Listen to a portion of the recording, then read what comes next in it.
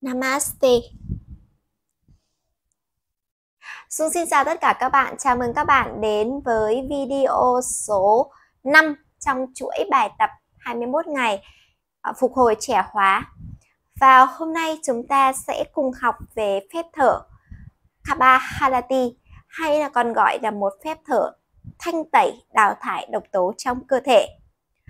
Kapalabhati còn có một cái tên gọi khác, đó là chiếu sáng hộp sọ. Tức là khi chúng ta thở thì giống như ánh sáng chiếu từ trên xuống khu vực đầu sọ của chúng ta và khu vực mặt. Vì vậy nên khi thở phép thở Kapalabhati không những chỉ thanh tẩy đào thải độc tố, đả thông mọi tắc nghẽn trong cơ thể, mà còn giúp cho da của chúng ta cũng đẹp hơn. Và phép thở Kapalabhati là một phép thở mà từ sau buổi hôm nay, tức là trong các bài tập, hầu như là ngày nào Dung cũng sẽ đưa phép thở này vào, bởi vì lợi ích của phép thở Kapalabhati cực kỳ nhiều. Đó, và bây giờ Dung sẽ hướng dẫn các bạn thực hành phép thở Kapalabhati. Mình hãy theo dõi và làm thật kỹ theo 4 bước mà Dung hướng dẫn. Nếu như bạn nào hết quá trình hướng dẫn vẫn chưa thực hiện được, không sao cả. Bạn hãy dừng video và quay trở lại. Mình hãy xem lại cách thực hiện. Dung sẽ hướng dẫn chậm và các bạn thực hành theo nha. Không phải ai cũng có thể dễ dàng làm được ngay từ đầu. Và cũng có người đơn giản là chúng ta thực hiện được luôn ngay sau khi Dung hướng dẫn. Vậy nên là mình cứ kiên trì, cứ bền bỉ một chút theo cái khả năng của mình. Chưa thực hiện được thì chúng ta thực hiện lại. Và nếu thực hiện được rồi thì mình cứ đi tiếp hết bài để thực hiện thành thạo. Và sau buổi hôm nay, các bạn có thể quay cách thở Kappa của mình, gửi vào trong group, trong nhóm mà Dung hướng dẫn miễn phí, hoặc là bạn có thể comment ở ngay bên dưới, bình luận ngay bên dưới video này, hoặc nhắn tin qua Zalo cho Dung ở phần mô tả để Dung có thể giúp bạn thở được tốt hơn và xem cách thở của bạn đúng hay chưa nhỉ. Rồi, chúng ta sẽ thực hiện phép thở như sau. Bạn hãy ngồi thẳng lưng. Bạn cũng có thể ngồi lên trên block hoặc là ngồi xếp bằng ở dưới thảm. Dung đang ngồi quỳ kim cương để cho các bạn dễ nhìn video. Chúng ta sẽ thở âm hộ. Tức là đầu tiên là bạn sẽ không quan tâm gì đến hơi hít vào và thở ra. Chưa tập trung, chưa quan tâm gì đến hơi thở cả. Bạn cứ phát âm chữ hộ, nói thật mạnh, thật rõ ràng, thật to. Bởi vì từ bài 1 cho đến bài 4 là chúng ta đã biết cách kích hoạt thở cơ hoành. Khi mình nói hộ là bạn sẽ thấy bụng của bạn giật vào trong. Rồi sau đó bạn thả bung bụng ra. Hộ, bụng giật vào trong và thả bung ra. Khác với việc là bạn rút bụng vào nhỉ. Nếu mà mình rút là nó sẽ nâng vai, nâng bụng và hõm bụng lại. Còn bây giờ là bạn chỉ giật bụng vào cái và bung ra. Hộ, hộ, hộ, hộ, hộ, hộ, hộ, hộ. Bạn cứ nói liên tục như vậy cho Dung 20 nhịp. Hãy nói to, rõ ràng. Bạn đừng ngại nha. Hộ. Nếu chúng ta mà phát âm gì nhỏ ở miệng là mình sẽ không cảm nhận được cái sự giật bụng. Hộ, hộ, hộ. Nếu bạn nào âm hộ mà vẫn khó để cảm nhận được bụng đẩy ra đẩy vào, bạn có thể nói âm hị nha. Hị, hị, hị, hị, hị, hị, hị.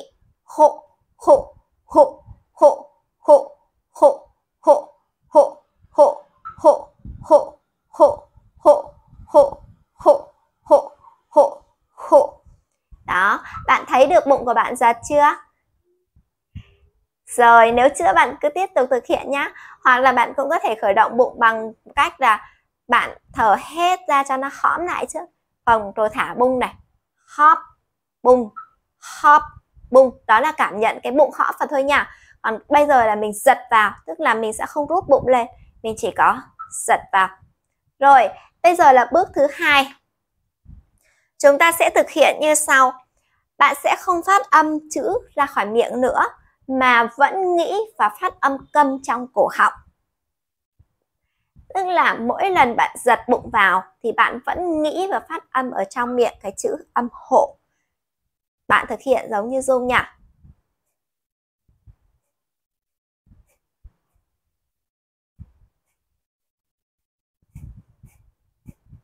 Toàn thân của bạn giữ nguyên nhé. Toàn thân của chúng ta giữ nguyên, chỉ tập trung vào mỗi vùng bụng và mình giật mỗi bụng thôi. Tạm thời chưa quan tâm gì đến hơi thở cả. Các bạn cứ nghĩ đến chữ hộ ở trong và các bạn giật.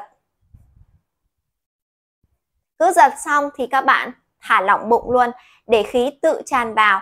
Trong phép thở này chúng ta sẽ tập trung vào hơi thở ra. Mỗi lần mình giật bụng vào, đó, sau đó mình bung bụng ra là khí tự tràn vào. Bước thứ 3 là khi mà bạn cảm nhận được cái việc giật bụng ra vào, chúng ta sẽ kết hợp mỗi lần giật bụng vào với hơi thở ra qua mũi. Giật vào, thở ra, xong đó thả lỏng. Khí tự tràn vào qua mũi và bụng phồng căng lên. Mũi của chúng ta giống như một cái cánh tự cửa để khí ra vào. Mà không cần phải gắng sức. Chú ý tuyệt đối trong phép thở này, khi bạn thở, giật bụng thở ra rồi, mình không cố gắng hít vào. Mình không gắng và hít như vậy thì các bạn sẽ không thở được nha. Mình cứ bung bụng và khí tự vào theo đúng cơ chế của phổi.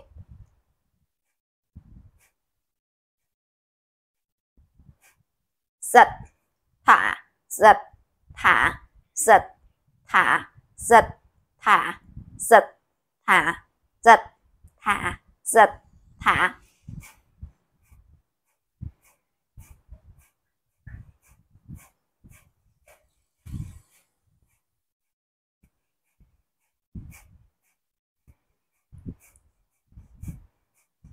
Hãy thả lỏng khuôn mặt của bạn. Chúng ta sẽ không nâng vai, không làm rung hết toàn người lên.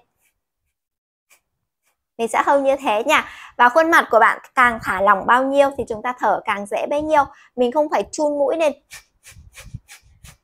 để cố gắng để thở ra, mà chúng ta cứ thả lỏng mặt, mỉm cười nhẹ nhàng. Đó, khí nó sẽ tự vào và ra qua mũi thôi. Khi bạn giật vào, kết hợp với hơi thở ra. Và bước thứ tư là sau khi mà mình đã biết cách giật bụng rồi, thì sau này khi bạn thở quen rồi thì bạn hãy giữ nhẹ bụng dưới lại, tức là mình níu nhẹ cơ đáy. Níu nhẹ cơ đáy, trong những bài trước chúng ta đã tập, mình đã cuộn nhẹ xương cụt, níu nhẹ cơ đáy thì lúc đó mình giật bụng sẽ nhẹ nhàng hơn. Đối với người mới thì có thể những buổi đầu các bạn giật khi mà chưa biết kiểm soát cơ bụng thì có thể sẽ nhói ở vùng bụng một chút nha. Đó, bây giờ trong quá trình tập luyện thì Dung sẽ hô chữ thổ, nhưng các biết biết lúc đấy là mình thở K3 và các bạn sẽ khép miệng lại và thở toàn bộ qua mũi. Khép miệng và thở toàn bộ qua mũi. Mình sẽ không hô theo Dung nha. Ví dụ như khi các bạn thở K3 là các bạn sẽ thở như sau.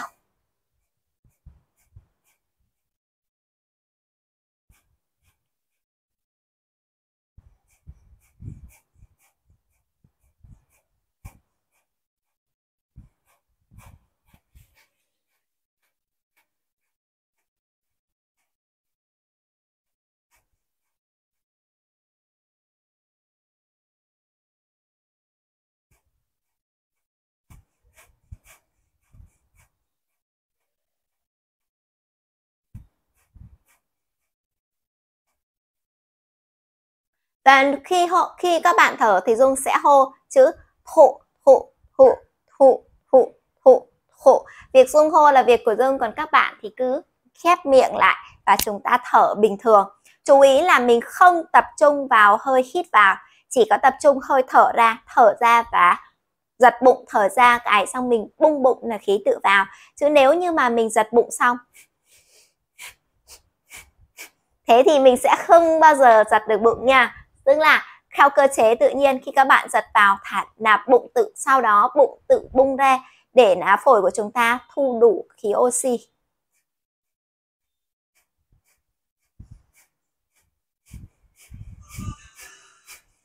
Ok. Rồi bây giờ các bạn đã thực hiện được chưa? Nếu chúng ta đã thực hiện được cả rồi thì bây giờ mình cùng bắt đầu vào buổi luyện tập của ngày hôm nay nha. Trong ngày hôm nay chúng ta sẽ luyện đi luyện lại rất là nhiều phép thở này để các bạn làm quen với phép thở Kapalabhati.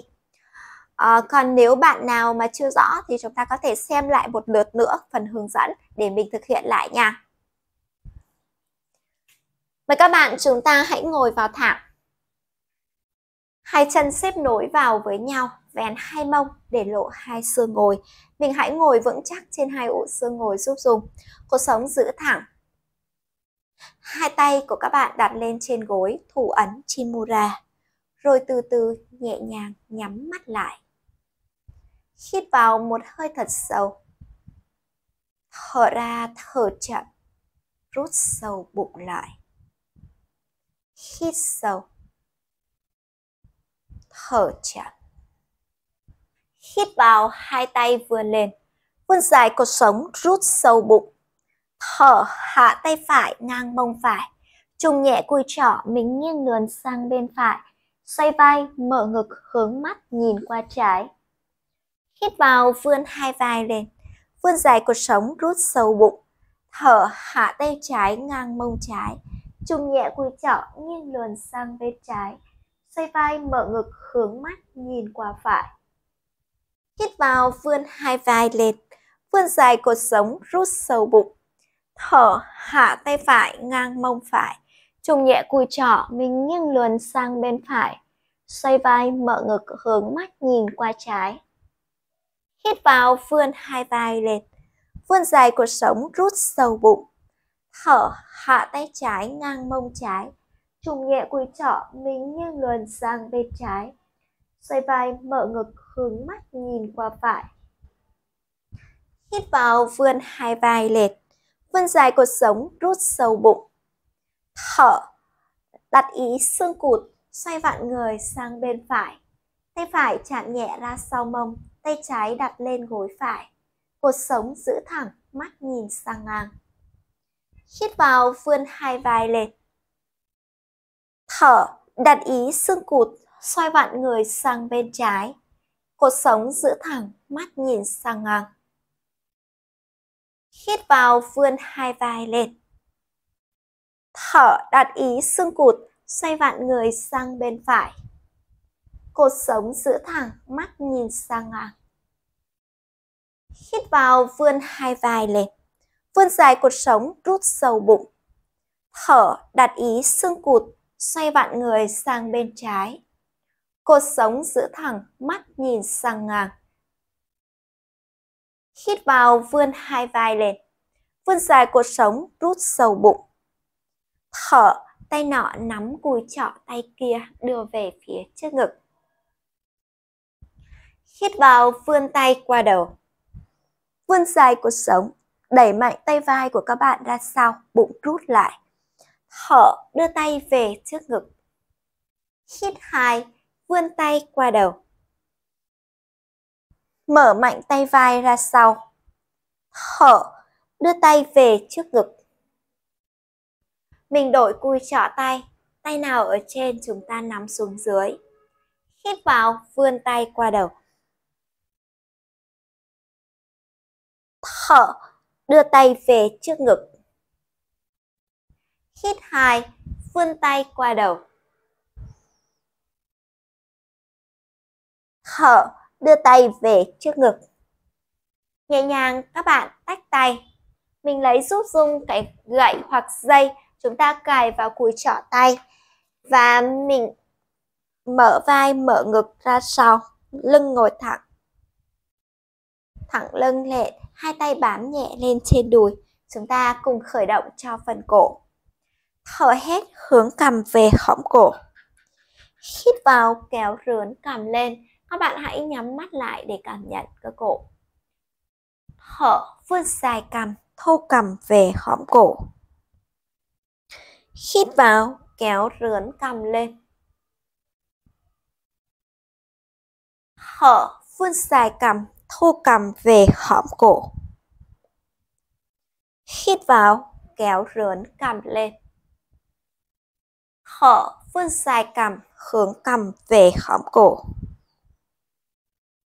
Hít vào, đưa mặt về chính diện. Thở, nghiêng đầu sang bên phải,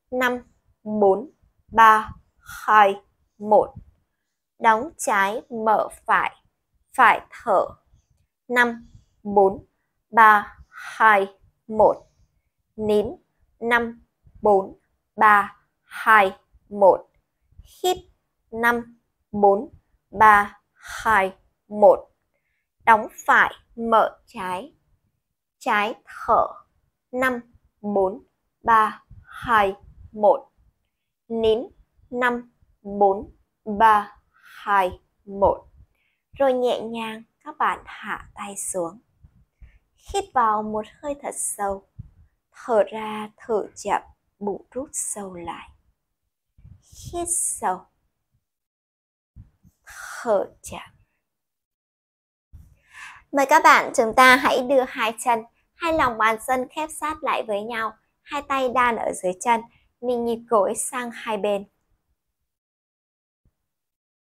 Hãy nhịp nhanh dần đều. Áp toàn bộ hai bên đùi của mình xuống dưới thảm. Cảm nhận độ linh hoạt của hai bên khớp háng.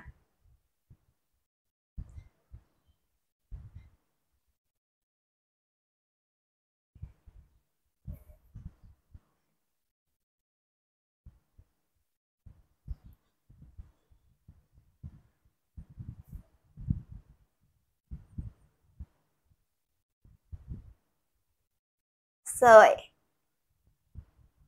Sau đó chúng ta thu hai chân lại. Hai chân dựng lên, mình gù cong lưng ra sau. Thu trán chạm vào gối. Hít vào đẩy người lên. Bạn duỗi hai chân về phía trước. Dưới gân kheo, các bạn hãy kê một block biên độ 2. Tùy theo khớp háng của bạn, có thể kê biên độ 2 hoặc biên độ 1. Nếu ai linh hoạt hơn thì chúng ta duỗi hạ block xuống biên độ 1. Hít vào, hai tay vươn lên. Vươn dài cột sống, rút sâu bụng lại. Thở, vươn dài cột sống về phía trước. Đổ người, gập từ khớp háng. Chúng ta gập xuống. Hai tay nắm lấy bàn chân, trùng nhẹ cùi trỏ tay xuống. Kéo cho bụng áp về đùi và lưng giữ thẳng. Mình sẽ không để gù cong lưng như thế này, mà mình đẩy thẳng cột sống lên. Rướn ngực, mắt nhìn về phía trước. Rồi kéo thân người của chúng ta vươn về phía trước. Cột sống đực thẳng ra giúp dùm. Các bạn giữ ở đây, hít thở đều.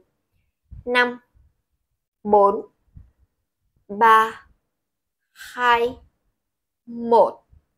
Rồi hít vào, hai tay vừa lên. Vươn dài cột sống, rút sâu bụng. Thở, mình hạ tay xuôi thân. Mời các bạn chúng ta sử dụng 4 block. Mình xếp block về bỏ mèo. Chúng ta sẽ quay mông lại với tường. Duỗi mũi chân, ngón chân chạm vào tường. Hạ mông ngồi lên trên gót chân. Hai block biên độ 1 kê dọc thảm. Từ chính giữa của thảm, chúng ta xếp sát hai block, khép sát lại với nhau. Rồi từ từ nâng gót chân lên, ký ụ chân lên. Hạ gối, tâm gối vào đúng giữa tâm của block. Hai chân tách mở rộng bằng không theo đúng định tuyến Tadasana. Tay nọ nắm cùi trỏ tay kia, đặt về sát mép trên của block. Từ từ tách tay xoay về phía trước. Tại vị trí đầu ngón tay giữa, mình đặt hai block biên độ 2 để dọc theo thảm.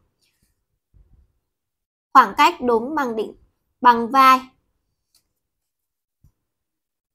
Rồi, từ từ chúng ta nâng thân người lên, hạ hai tay lên trên block, xoay các ngón tay hướng ra bên ngoài.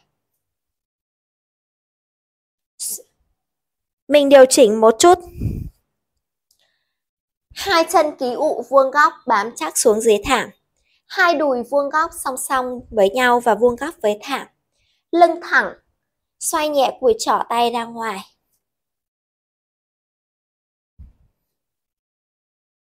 Đặt ý đỉnh mông, hít vào, nâng mông, rút bụng, rướn ngực, vươn cằm, trùng nhẹ cùi trỏ tay, kéo vai ra xa tay.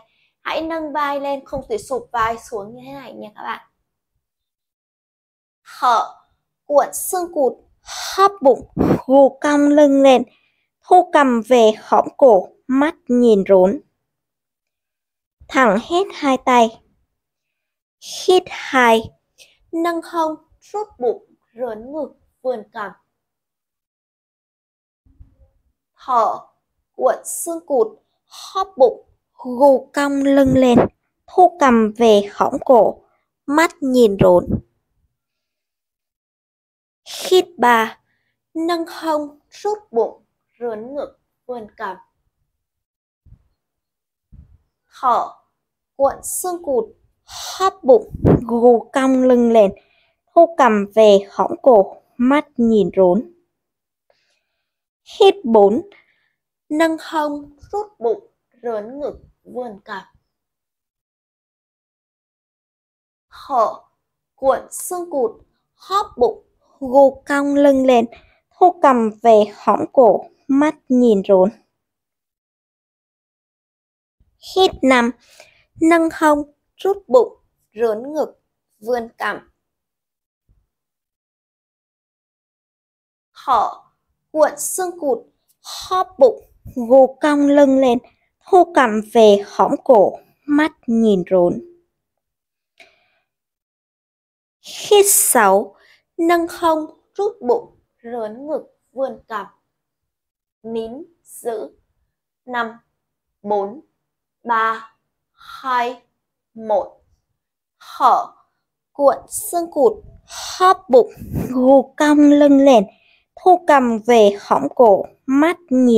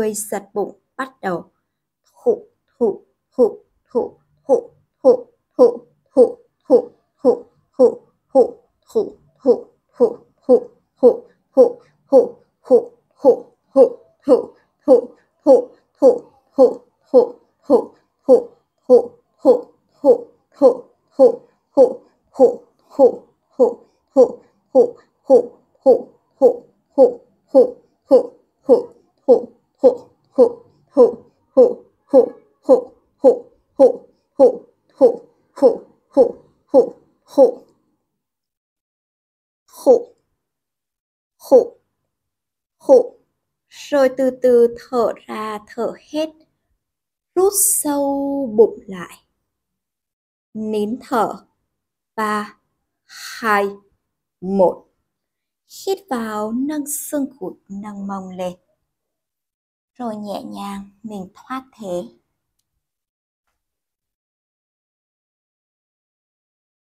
Các bạn hãy bỏ dây ra, lấy cho Dung 2 block biên độ 1. Mình hãy xếp nối lại với nhau và đặt mông ngồi lên trên block. Xếp bằng 2 chân, chúng ta luyện thở cuối giờ. 2 chân, 2 gối các bạn cũng có thể kê thêm 2 block nữa để mình ngồi thẳng lưng lên.